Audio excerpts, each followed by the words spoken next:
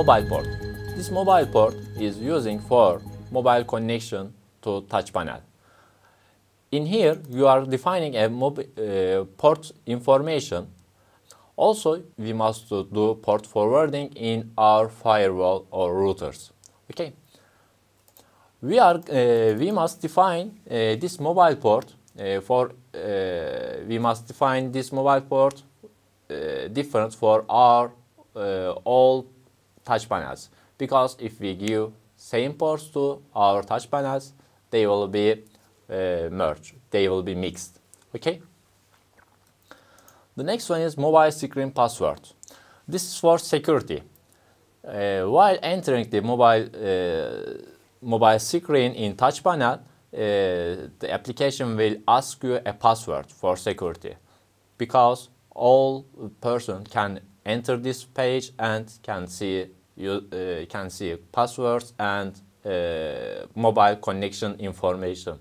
Then they can connect and control your homes. For this, we have a mobile screen password for entering this page. The other control is nodes. This is for information, your databases, because after your programming, maybe the other programmers can go to the project and wants to know what is in this project. You can define some information for your database programming to your other programmers. The next one is news RSS feed. Our touch panels are working, getting news from YONNET server, and this news matching with IDs. Okay. Also, these news can change from customers in UI. Okay. Also, we have screensaver in touch panel. We have digital clock or black screen, and also none. Okay. You can define your screensaver at beginning of programming. Also, we have timer for screensaver. How minutes later screensaver will start to work. Okay. And next opportunity, we have screensaver password. After screensaver closing, you can ask a password to your users for security. For example, for your child, for your customers, you can ask a password. The next opportunity is screensaver run KNX job.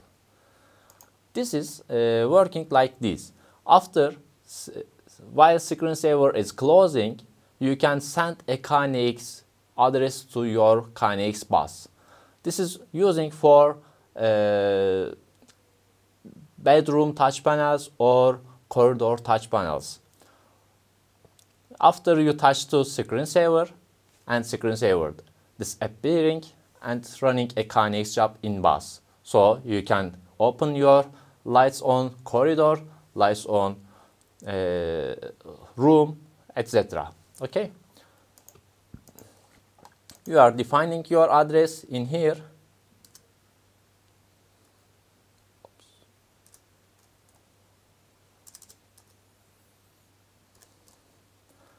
And which value? 1-bit value, 1 or 0. Also, you can define start hour and stop hour. Okay. The next one is financial types information. This financial types getting from YONNET server. You are defining a local money information in server, and after touch panel starts asking to server these informations, for example, dollar and euro, converting from YONNET server and coming to touch panel, and you are seeing. Okay. Database version is for information you cannot touch here, and project name, you are defining project name again. Interra name, you are giving a name for this touch panel. Okay. For example, flat 1 touch panel.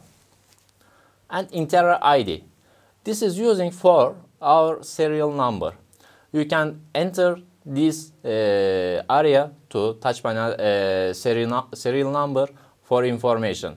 This database is belong to which serial number touch panels. Okay, it's you can define or you cannot. Okay, the next one is more important: system password.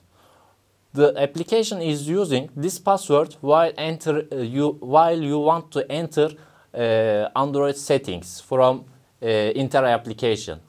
Interra application will ask you a password, and the password is here. We prefer to you change this password for your all project. Also, if you have chance, you must change for your all Interra touch panels. Okay.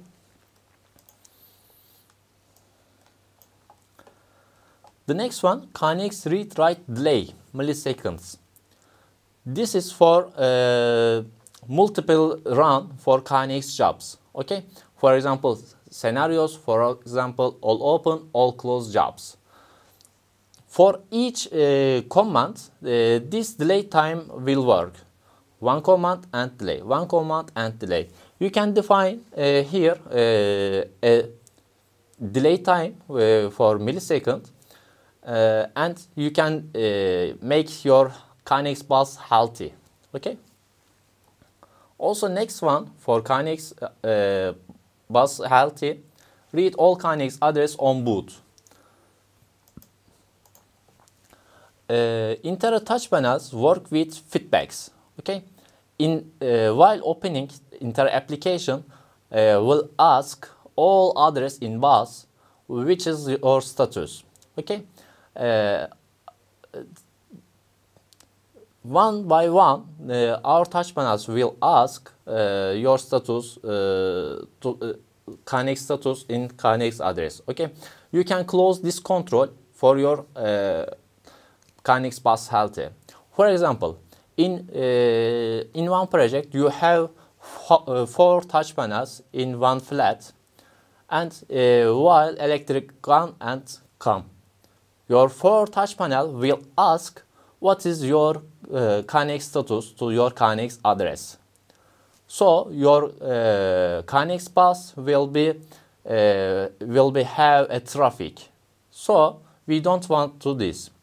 You can close KNX read other 3 touch panels, and you can give 1 touch panel to read functionality.